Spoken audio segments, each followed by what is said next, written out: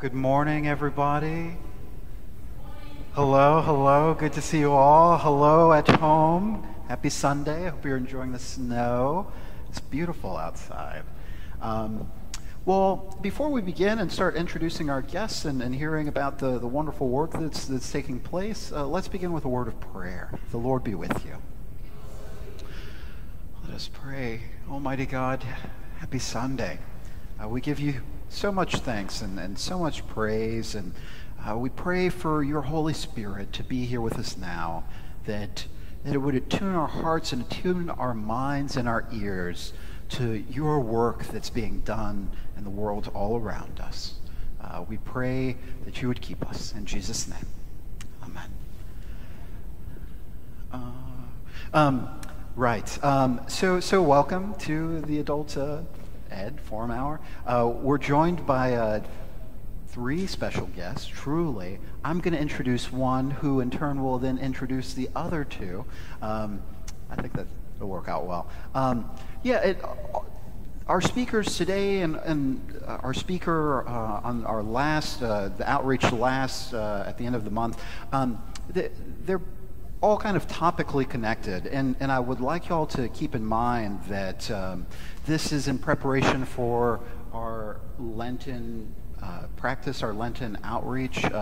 We are going to learn more, of course, today, but keep your hearts and minds open to how we might be able to participate in the work. So, with no further ado, I would like to introduce the great Leslie Roy, megastar. Okay, let's see. Will you talk in that so I know which mic that is? Yeah. Okay, yes, it's on. Can you hear me? Yes. All right, good morning, everybody. Thank you for joining us in person and those of you that are at home watching. I'm really excited that we are, this past month, are focusing on all the great things that we do with our outreach committee. There's, I think, so many people at St. David's really aren't aware of all the good works that we're doing out in the world. I want to give a quick recap of what Project Ensonga has been doing since it started in 2016, before I introduce our guest. So for those of you that aren't aware, I started Project Ensonga to help our outreach partners in Uganda. Girls and women there do not have enough menstrual supplies, and what it does is it keeps them out of school and out of work. So we found Days for Girls, which is an organization that makes washable menstrual supplies, and everything they need to manage your menses is in this kit. It has sewn and non-sewn components. So the first year we started in 2016, we had a group and we made 500 kits that we took over to Uganda. What we quickly learned when we went there was that made like a drop in the bucket even at their schools. We couldn't supply enough kits for all the girls and women and the teachers, and then through their medical center they wanted all the women that couldn't afford products to have them. So what we ended up doing was we actually had Days for Girls train the tailors at the school in Uganda to make kits, and they are working now on becoming an enterprise. So when we can't come and bring kits to them, they're actually sewing kits. So we just raised money this past year to buy electric sewing machines that they needed to continue the work they're doing. And they're actually electric and manual, which is kind of cool to see how that works. So when they don't have electricity, they can still use them, but they'll be able to sew things so much faster and provide a better quality.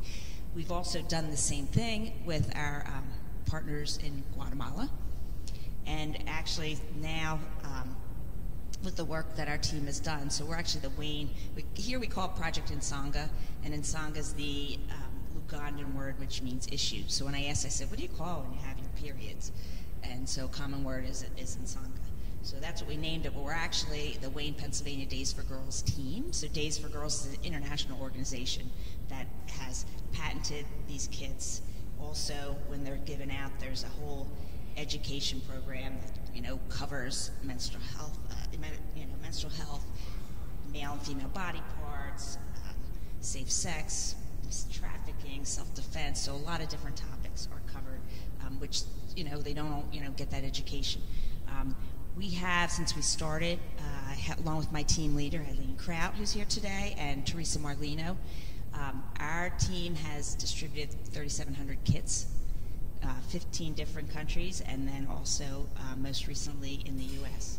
So what happened when COVID started was all the international travel was canceled. People were suddenly home, had time to sew, but masks were needed. So we actually turned to making face masks, and I think we got up to like 30 different organizations that we gave them out to. So then people kept contacting, like, here's a group that needs them, here's, these people need help.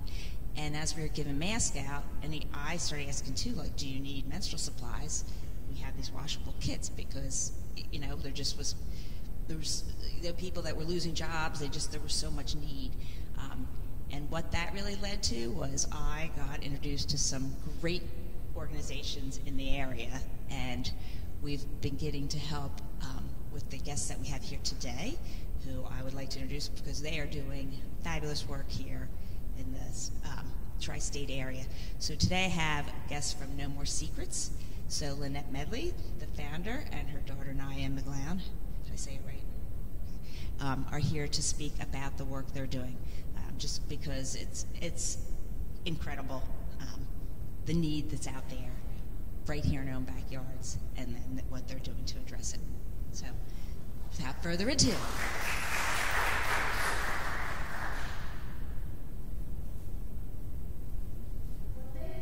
Much. I am so happy to be here today and just to really talk to you a little bit about No More Secrets and how we got started in this work.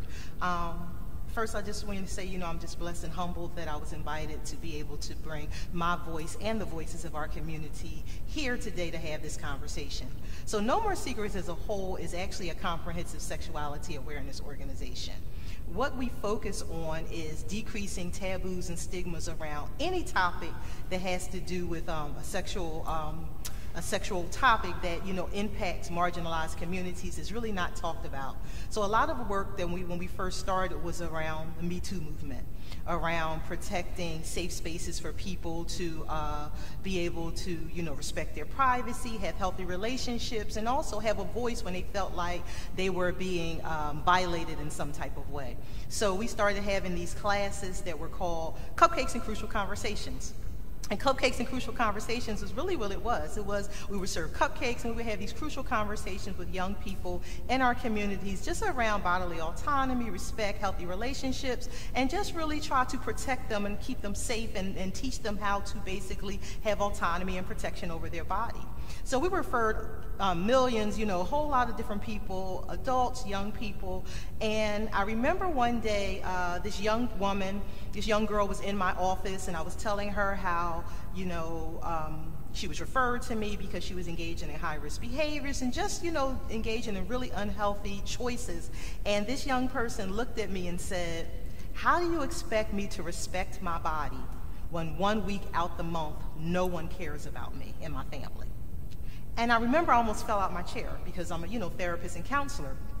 And I said, "What do you mean?" Because I didn't want to put words in her mouth, but I really wanted her to articulate what she was telling me. She said, "Well, 1 week out of the month, I have to sell my body, engage in sexual favors, steal, use anything that I can find to be able to, have menstrual products for myself and my 3 younger siblings and my mom." And I remember I looked at her because in my mind, everything I had ever heard about this period poverty were, like prisons and homeless and all of these, conversations that just didn't seem to fit with this young person sitting in my office. So I asked her, I was like, are you homeless? Are you in dependent care? She said, "No, I live at home with my mother, and she doesn't have the finances after she pays for the rent, the utilities, the food, and things like that. So my sisters and I, we struggle, and I really have to do these things to get assistance." And I remember looking at her and I said, well, does Medicaid, is she on public assistance? All of these questions, because I really wanted a full picture of what I was dealing with. I didn't want to just say, oh, and, really, silence her voice. And she said, "Well, did you know that doesn't cover it?" And she said, "No, my mom is home. We are on public assistance, but it doesn't." And I remember saying to myself, "You have got to be kidding." So do you mean Medicaid, Medicare, WIC, SNAP, nothing covers menstrual products? And so we went online, started looking for resources because people were telling her to go to this place, like the health department, Planned Parenthood, all these different places. So instead of, you know, how sometimes as counselors and social workers, we kind of say, these are the resources and go about your business and not really find out. We sat there on the computer all day looking for resources. I'm calling the government, calling different people, and people were very nice. The health department was like, Lynette, we can give them 1 or 2, but we don't have monthly supplies. Like, we can't give family monthly supplies. Talked to Planned Parenthood, which is a, you know, organization that I work with for other things. They were like, no, that's not in our budget. We can give. So it was this really this ongoing conversation about there are no resources for menstrual products. So I remember saying, well, I have to do something. You know, this makes no sense. So again, talking about the menstrual cycle is still a taboo and a stigma. Let's be wrong. And I come from a conventional Baptist, you know, background. So I said, well, let me see what we can do about it. So we started saying, we're going to do a drive, and we started collecting products for our office at the time. And I was not going to tell people it was period. So initially, I even called it toiletries for teens. Like, I'm not going to these, you know, rigid black people or in communities and be like, listen, give me period products. Because remember, we really didn't have a language, you know, because this was, what, 5 years ago when we started, 5, 6 years ago. So people weren't talking about periods like this. So I remember I started toiletries for teens in my office, in my tree, and we were just collecting products. People were donating. But we started getting a lot of toothbrushes and everything else because toiletries was there. And I remember we were actually, you know, collecting a lot of products, and then again, the community said to me, Miss Lynette, that's really nice that you have this bank. So we really created the first feminine hygiene bank in that area. People started calling and were like, this is really nice that you have that bank there, but we can't get to you. Like, how do you expect me? I'm a grandmother. I have 6 grandkids. I can barely eat. How am I getting to you? We don't have the finances. So immediately we pivoted and we started doing deliveries. We started going into the communities and really giving people all of the products that they need. And let me keep saying that we are not financed or funded. We've been doing this through donations, through, you know, people just feeding into our vision. So we started doing donations. And it's ironic, when we first started doing donations, we would go out and one person would say, hey, I need menstrual products. So we would give like a little package for the one person. And then like a week or two we would get another call, and they would just be like, we need more products. And I'm like, didn't I just come to your house? Oh, well, my aunt lives here. My cousin lives here. And that's one of the things people need to understand about poverty. Because when we think about poverty or menstrual insecurities, the first thing we usually think about is food insecurity, home, you know, housing insecurities, maybe clothing when we have all these different drives. But the same populations that can't afford those items, just think 50% of that population can't afford menstrual products. And the same maladaptive, high-risk behaviors people use to be able to meet the needs of food and everything else are the same high-risk, maladaptive behaviors that they engage in to get menstrual products. And when you're in poverty, you cohabitate. I know recently we just saw the unfortunate news where a fire happened in Philadelphia, and they were like, why were 20 people living in that home? That's a normalcy. When we go out to homes, it's usually about 11 to 15 people living in one home because they cohabitate to be able to share bills, share utilities, and everything else. So again, a mother we just served had 12 children. So if you have 12 children and then maybe a partner is there or a mother are there, that's easily 15 to 20 people. And that goes into my story. So when we go into a home, because this young person was saying, my aunt lives here, this one lives here, we started saying, okay, when people call, how many menstruating individuals are in the home? So when we're doing deliveries, we can do 15 to 20 deliveries in one house, 200 in one block. And we don't just give out a couple of products. We give out a 5-month supply to every menstruating individual that we give to. So on a normal basis right now, we give out about 52,000 products a week. We give around 52,000 products a week. In the 1 year that we've been open at the spot, we've given out over 6 million products. And we've served over 250,000 individuals. And the reason I say that is because when you start hearing numbers, it really talks about impact. And I definitely want to talk about the different range of products. So of course we give out their disposable products, but we also have partnership with Days for Girls, Diva Cup, period.co for sustainable options. But we have to balance what we give our community, because we deal with communities that don't necessarily have running water, don't necessarily have operable toilets, don't have electricity, don't have gas, all of these things. And the reason we ended up opening the first menstrual hub in the nation was because of what was going on in our community. When you think of the pandemic, most people were able to resort to their homes, and everything they needed was in the comfort of their homes behind the doors. But when you're talking about marginalized populations, everything they need is external. So we shut down everything, and they were left to their own devices, and nothing they needed were in their home and in their community. So we never shut down. Like, we had scarves wrapped around our mouths when we first started, because what happened is that the numbers increased. So we were, before pandemic, doing about 80, 85 deliveries. During the pandemic, the height of the pandemic, we were doing 300 deliveries a week, just my daughter and myself, because everything had shut down.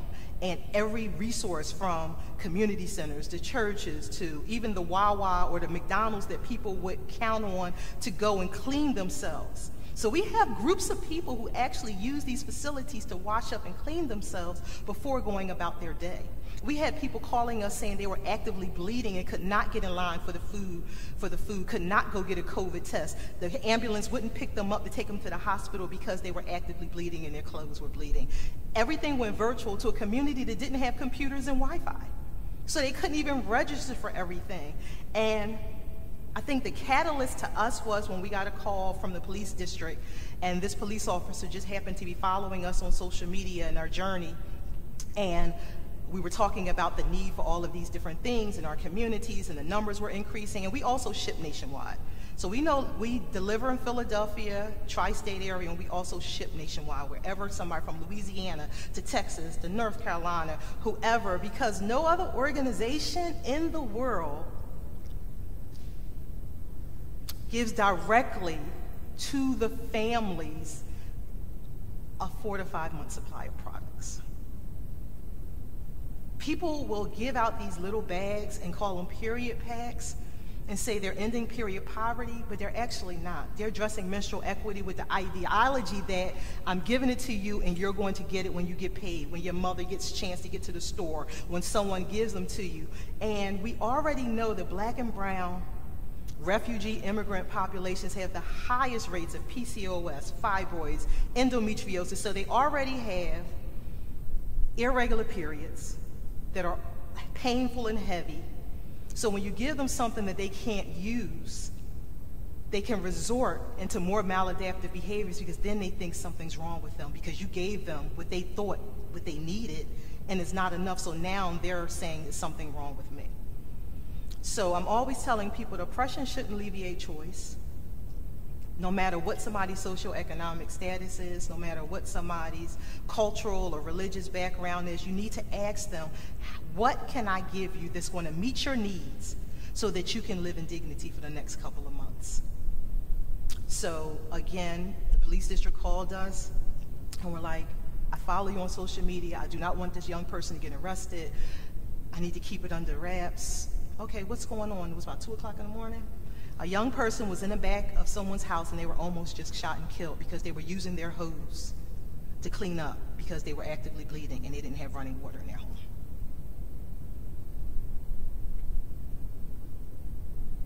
So we went out there and we met this young person, a police person, and she was just like, I don't have running water. Usually I can go to the corner, you know, the McDonald's, everything's shut down.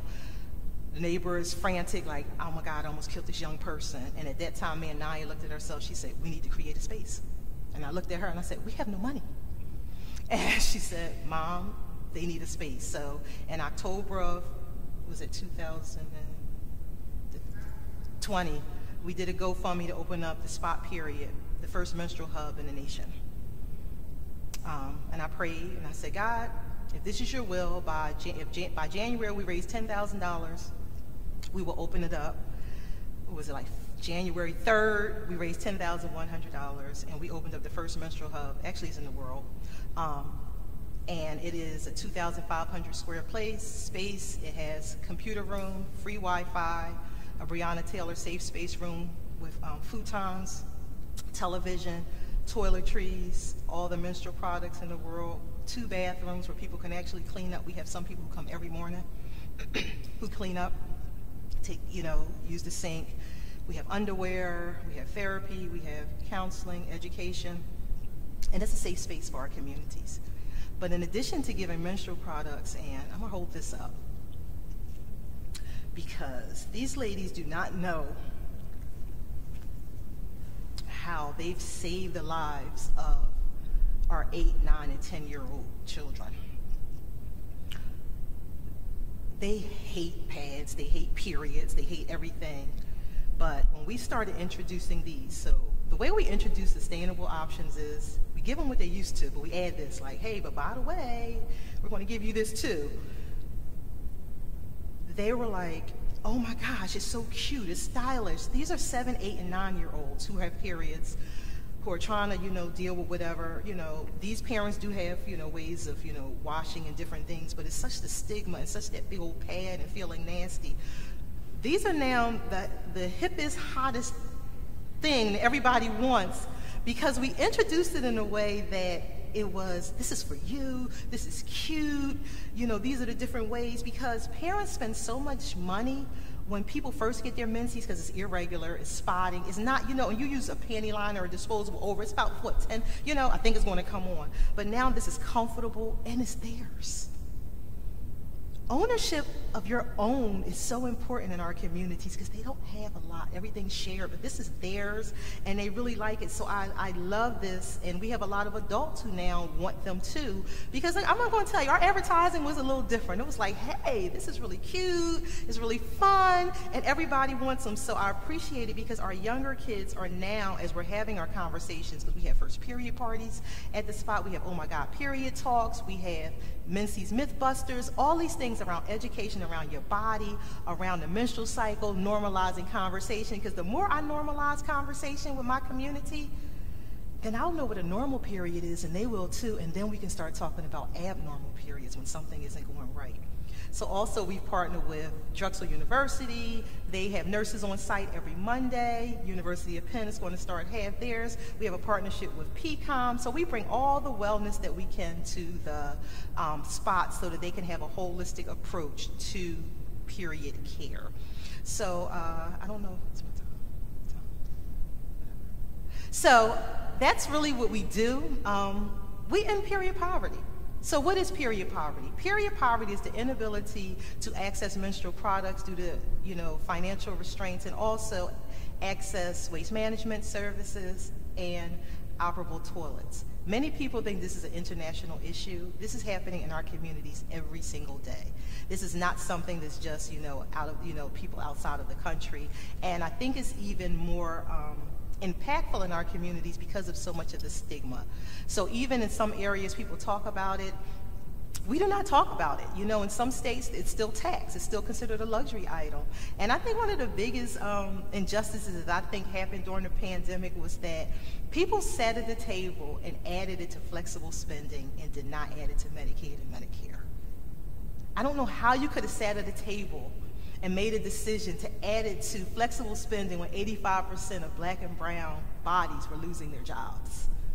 So these are some of the things. So I think period poverty is a socially constructed injustice that basically impacts our most marginalized populations. And these are the people who don't have these opportunities to talk about it.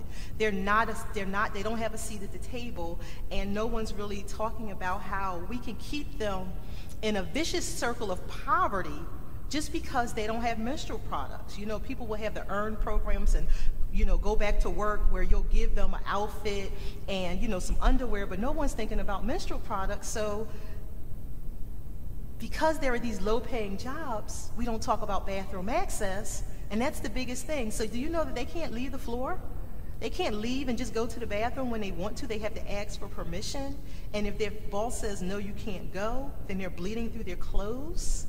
And then they're not going to go to work because now they don't have a washer and dryer. They only have this one suit, this 2 pair of underwear. And so again, they've lost a job.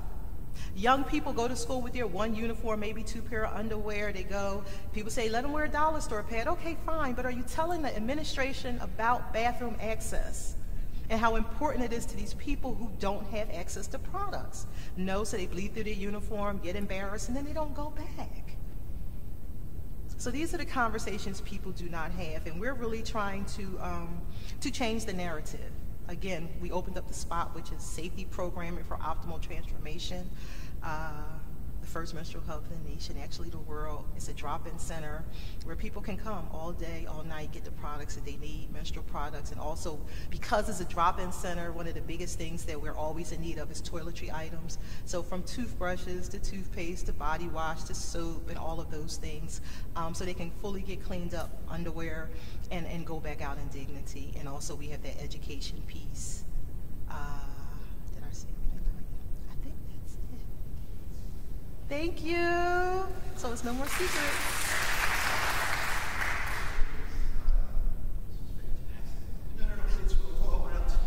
Oh, I'm sorry.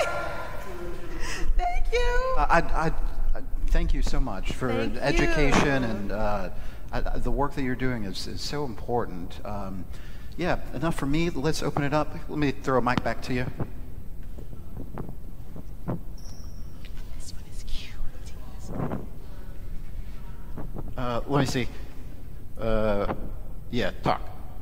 Yeah. Okay. Thank you for the work you do. I've known about it through Leslie. I'm on the outreach commission with her, but I have a couple of questions.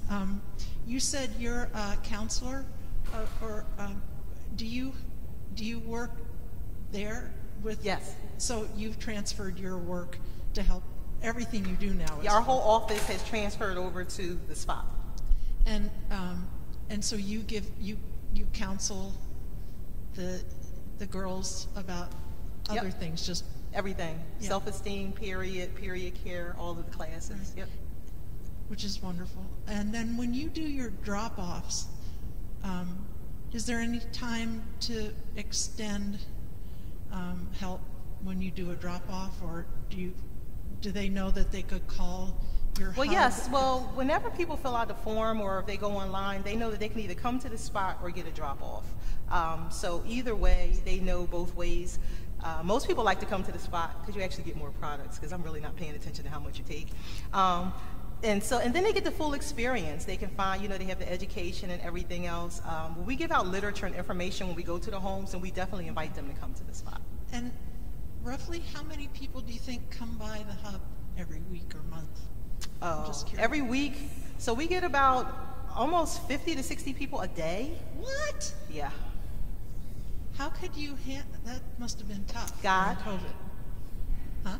God. Oh, wonderful. I swear, when I tell you, Wonderful. this is nothing but, and I'm sure you guys, they know, this whole journey has been a spiritual journey. This is my assignment. This is my divine assignment. And I can only say, anytime, God, it's no way what we've manifested into being from where we started. We were on like the 3rd floor of our office, running up and down steps with 50-pound packages up and down. I remember all you that. had to God, carry them. God. Yeah. I really, and I know I'm not being. It's nothing. It's not, because it just multiplies and it comes and it shows up and it just shows and it comes and it shows and it comes, and it's God.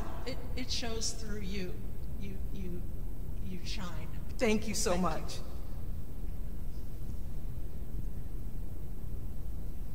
You. Thank you for sharing your story. Thank you.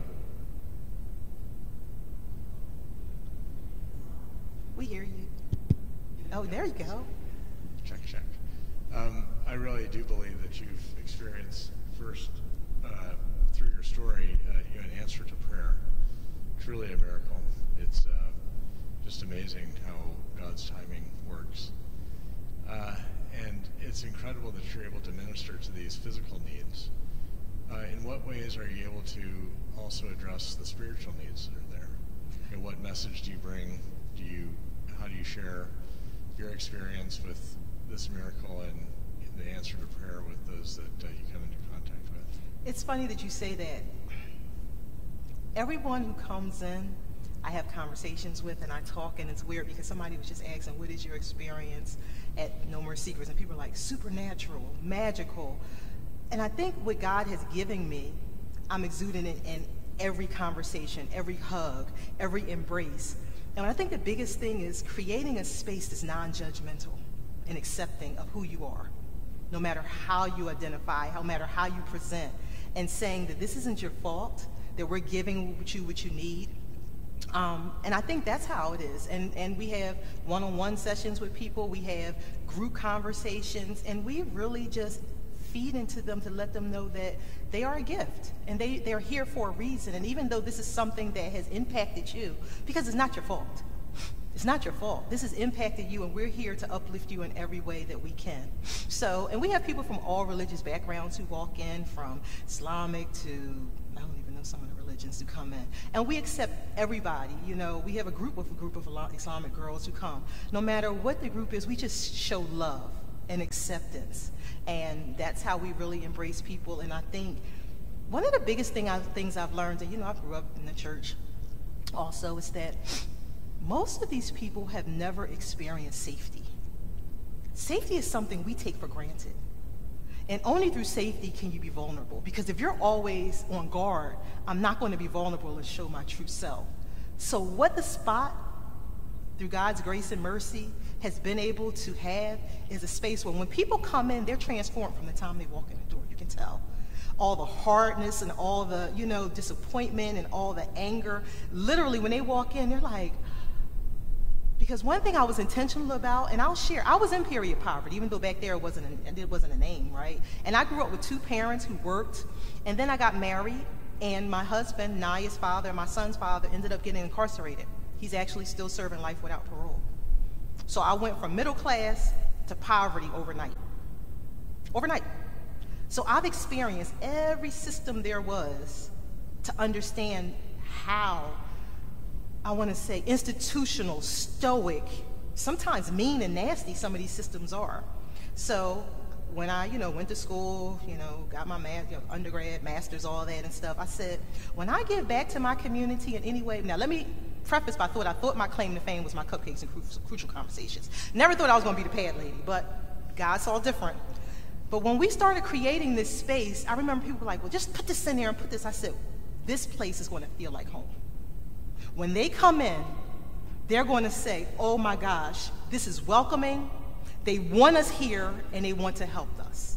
So we were very intentional about creating a space that was not stoic and institutionalized and made them, from the time they walk in, felt like they were on the streets of Philadelphia or Maryland or Camden or Baltimore, but felt like we were there to try to help them. So I think all of that, again, was through God. To tell me this is what needed to happen, and people have been transformed. Even on our Power a Period campaign, poweraperiod.org, is that it? If you look on there, there are stories of people who are talking about their journey through period poverty and how our organization has impacted their lives. Real life people who live here in Philadelphia. Did I answer your question? Okay. Oh, okay. So during the height of the pandemic, and I think Channel 17, she followed us and she kind of highlighted, during the height of the pandemic, we were tired. We were done. Me and Naya cried and cried and cried, and we were just like, we can't do this anymore. We don't have any energy, because it takes a lot. It takes a lot of our energy and our willpower and everything else, and we were exhausted. And my husband, when we were getting ready one day, I said, I can't do it. I said, I can't. I have nothing else to give. I'm drained emotionally, physically. He said, well, you wish you were going to Disney. And I said, yes, that's my happy place. He said, well, why don't you act like you're getting dressed for Disney every day? Like, today, it was that one day. Act like you're going to Disney. Act like you're going to your favorite place in the world, because this would be more of a mental transformation. And that day we did it.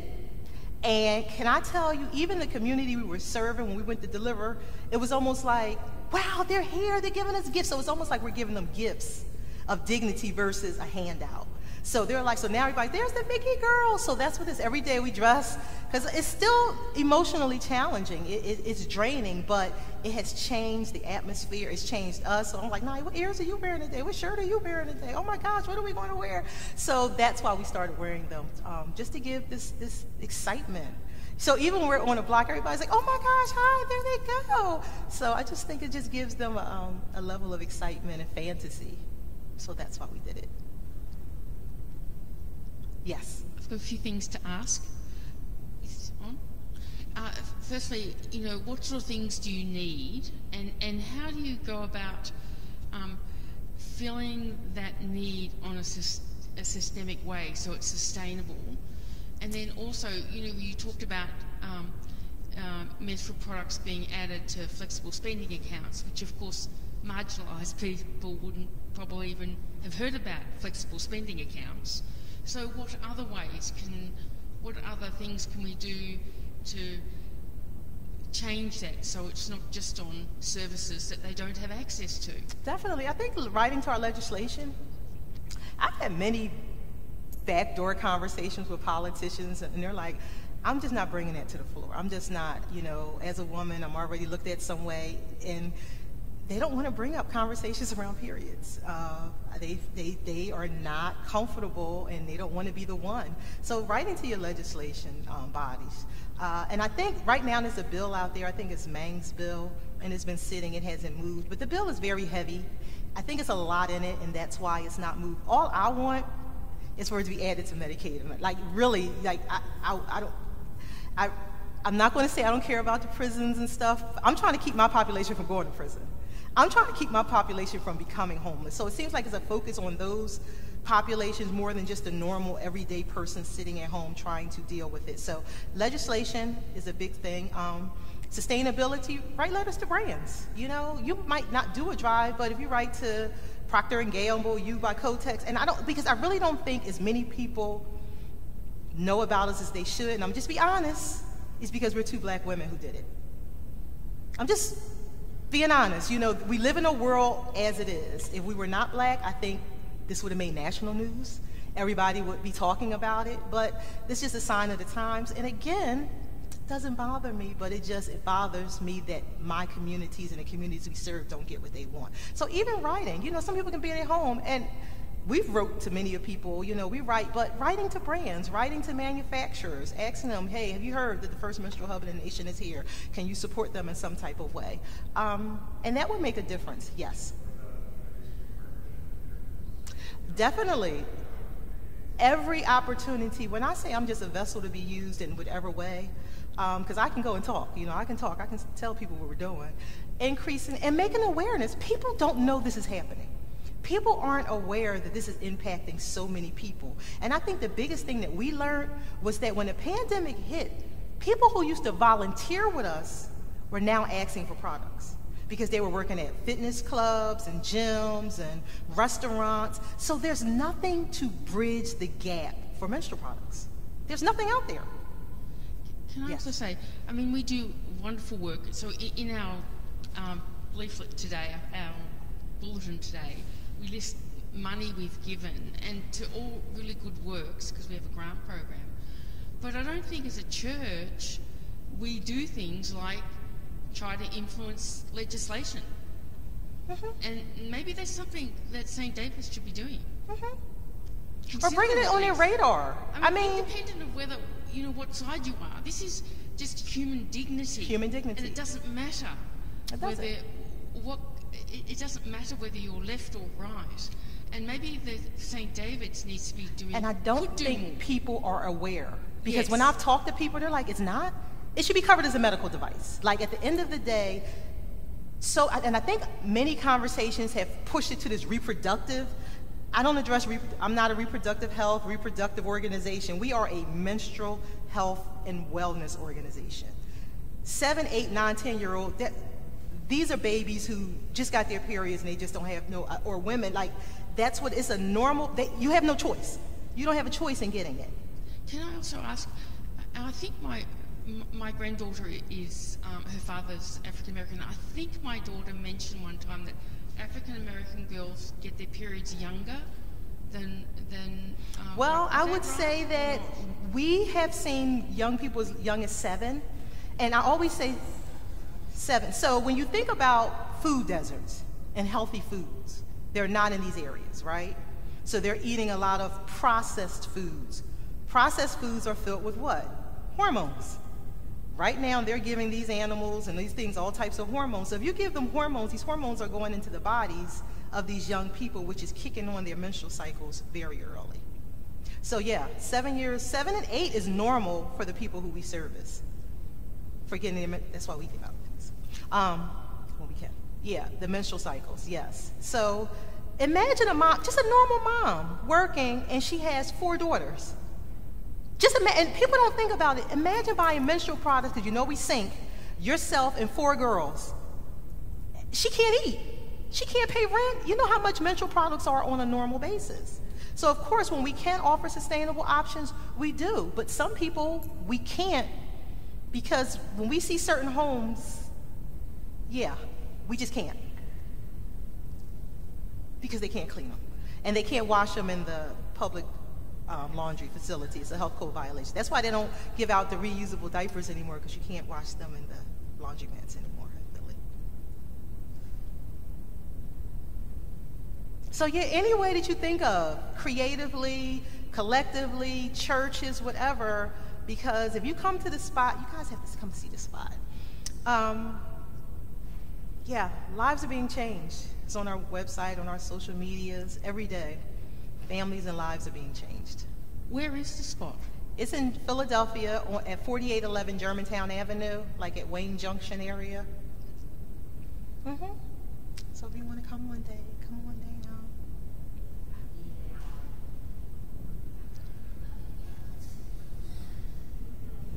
Truly. Well, if there's no more questions, yes, please, Leslie. What, our van? So we will be implementing the van. She wanted to know the status of our van. We've been trying to get a cargo van to be able to do like a mobile unit, because right now we just drive in our car. So we did raise $20,000 towards our mobile menstrual health unit, and we are in the process of buying our van.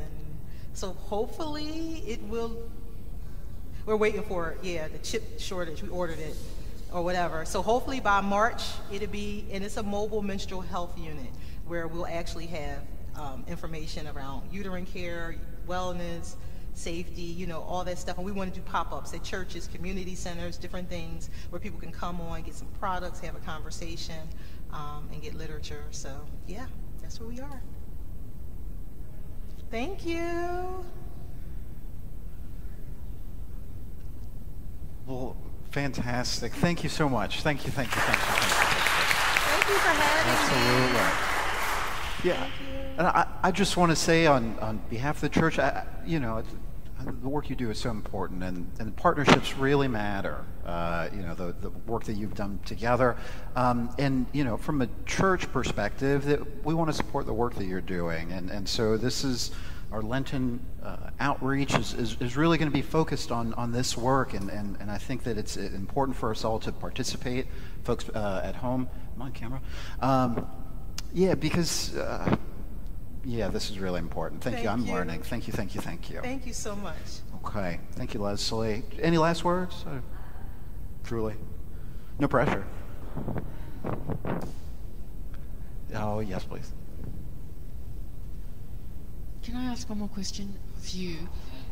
With regard to Project Ensonga, what types of things could people get involved with if they're not involved with it from St. David's now? So, with Project Ensonga, we do, it's not just sewing, there's a lot of sewing involved in putting these kits together, but there's plenty of other tasks that do not require people to know how to sew. There's no age limit, so we've done, I think the youngest has been 5 years old that's helped, and up to whenever. We've brought people back that hadn't sewed in a while. We're like, it's like riding a bike, you can get back on a machine. So there's plenty of opportunities to physically come and help. I try to set up sewing things here at church 4 times a month. I have an evening, a Saturday, and then we usually do Wednesday during the day. And but there's also, we collect inside each of these kits, there's 2 pair of underwear, washcloth. So we collect things like that. Joanne gift cards. So we definitely have people that have, make donations or just cash, because, we just sent $1,000 to Guatemala so they can buy more supplies to keep Sewing Days for Girls kits there. And the same thing, Uganda, we bought the sewing machines. We sent $2,000 for that. So we have that kind of work going on. So there's all those different ways. And then there's information. Oh, and I have people that drive that will drop things off when we were, especially in the height of doing masks and getting Days for Girls kits out to different places.